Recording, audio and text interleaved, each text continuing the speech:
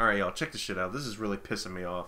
So, I'm trying to get Resident Evil Revelations 1 and 2. Okay, so if I go to the store page here, all right, we go here, and then we say, hey, we see here, okay, it says right here, okay, buy Resident Evil Revelations Collector Pack. Okay, it says it's $26. I have $26 on me. Bundle info. We'll see it says here that I have all these 6, 4, and 5, but except for these two.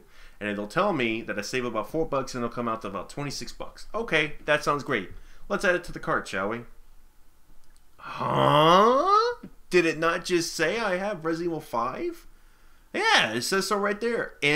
Okay, well it says it's in cart now because there's something in the cart. But you saw it. It says it was in the library.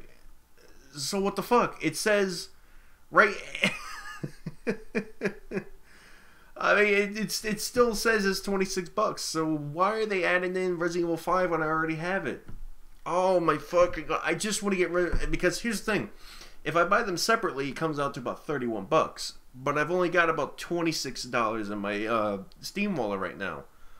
So what the fuck? Why if I go to my cart, it adds in Resident Evil 5, the Gold Edition, which I already bought that like fucking months ago, probably last year or something.